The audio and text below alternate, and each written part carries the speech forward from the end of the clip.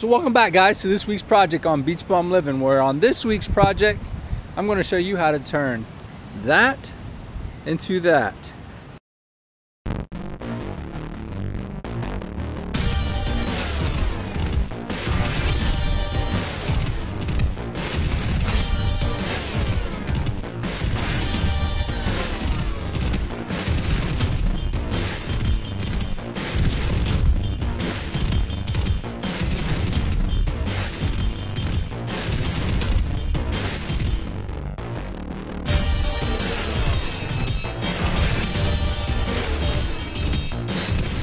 So this week's project is a neat little wood desk that I picked up at a yard sale, and it's got a nice little simple design to it, kind of a classic older look.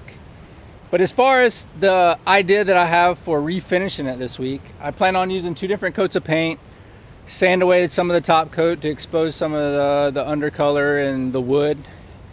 And as far as what colors I plan on using, I have like this sky blue that looks really neat, and kind of like this creamyish tannish color that I'm going to try to use. But as far as techniques and how I'm going to paint it and stuff like that, I don't really know. I'm going to kind of fill it out as I go, and I might even try some different techniques that I've never tried before. So we'll see how it turns out. You know, if I don't like certain parts of it, I might just paint over it a different color or try it a different way. But that's the kind of the idea, even though it's not really an idea for this week's project. But I'm going to use 2 different coats of paint, I know that. And as far as which gets painted as the top coat or undercoat, I don't really know yet. So join me and we'll see what happens. I mean, I think this project will turn out really cool. Okay, so I'm ready to get started on this project, and as you can see, I went ahead and laid out everything I'm going to initially need to get started. I have my power sander out because the first thing I'm going to want to do is sand the whole entire piece. I have my little screwdriver out for taking the hardware off. I went ahead and pre-cut my sandpaper to fit the power sander. I have a 150 grit and a 60 grit. I also have my sanding block for those hard to reach sections. I went ahead and got all my brushes out. My favorite brand is this Firebrand. And you can buy this pack of 3 from the hardware store, and it's basically like buying 2 get 1 free. And it comes with a big 2-inch, an angled 1.5 inches, and a little angled 1 inch. So to get me started, I'm going to use primer.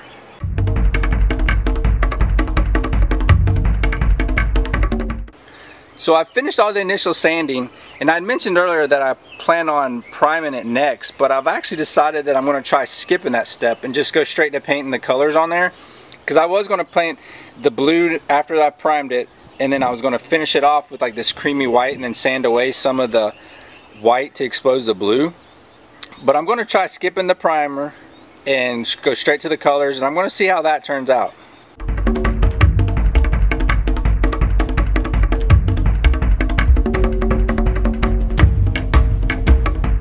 So keep in mind, when you're doing these undercolors that are going to be painted over with the top color, you by no means have to be perfect when you're painting these. I know, like, a lot of times you've gotten used to painting furniture and it needing to be perfect and stuff like that, but when you're painting an undercolor and then you're going to paint over it and then sand away, and it's already going to be, or it's already going to have that old look, you do not have to worry about, you know, getting these paint lines in the same direction. Your main goal is just to get this paint on there. Okay, so I've gotten the coat of blue paint on, and the next thing I was going to do was paint over it with this kind of like creamy tannish white color. And I initially planned on just painting the whole thing like I normally would and then sand away, but I've had the idea that I'm going to try it. I've never done it before, but I'm going to put a little bit of this color in this container and then water it down to the point where when I paint it on here, I want it to have that color over it, but almost to the point where it's kind of transparent, where the blue will still be seen, but it's going to be tinted with that color. And I'm going to try it. I've never done it before, and we'll see how it turns out.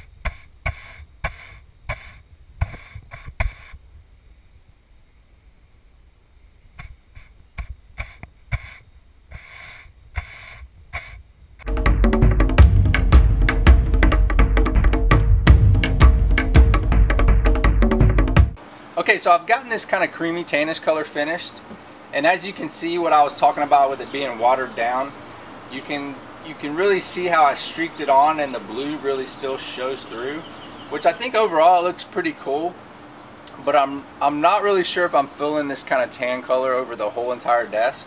So what I think I've decided to do is to use that undercolor that's the blue, water it down, and kind of paint these big sections that blue color, like this top of the desk, the front of the drawer, and like the sides of the desk.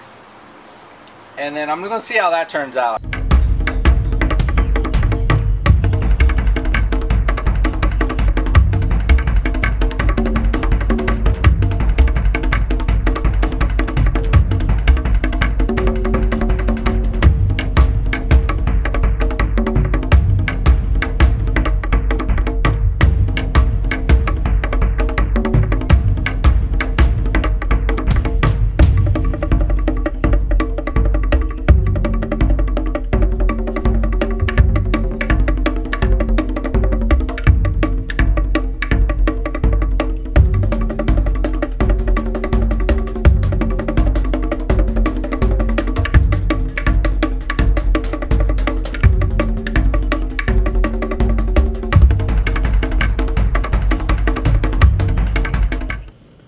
Okay, so all the painting's done.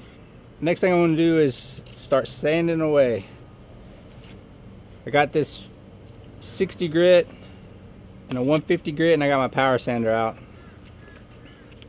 Let's go ahead and get going.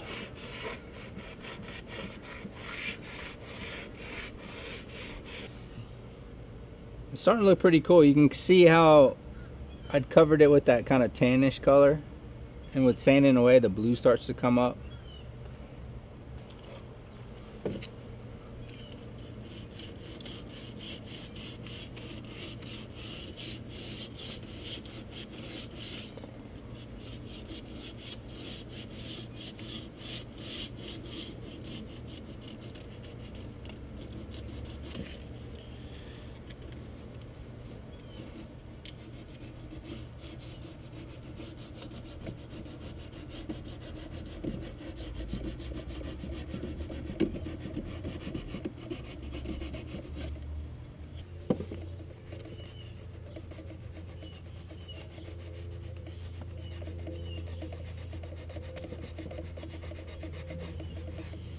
But after painting it blue and having sanded some of these other sections, like the legs and this little bit of this face right here, I kind of like the way it looks just like it is.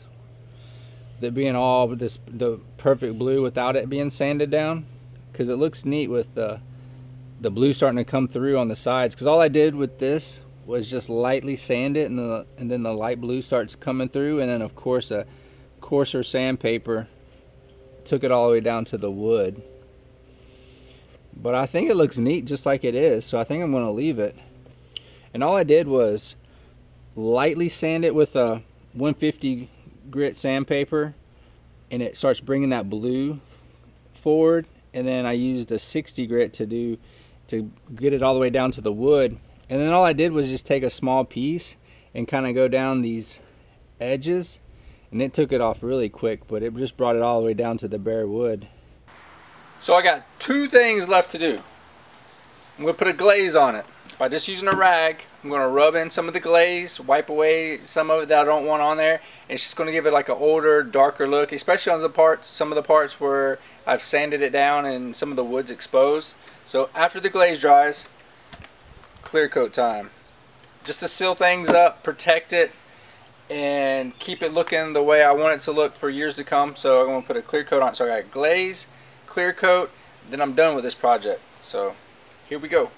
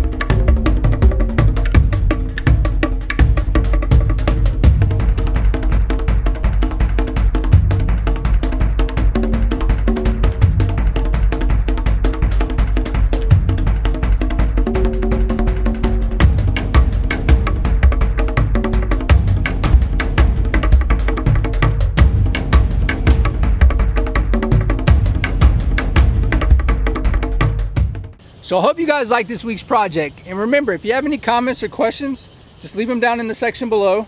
Also, don't forget to subscribe to the channel because I plan on doing these projects weekly. And I just want you guys to better tune in and get tips and ideas on maybe some of the projects you would like to do around your house. Or even if you just want to tune in and just watch my projects and see how they turn out. That's cool. But I appreciate you guys checking out the channel. I appreciate you guys leaving comments. And I will see you guys next week.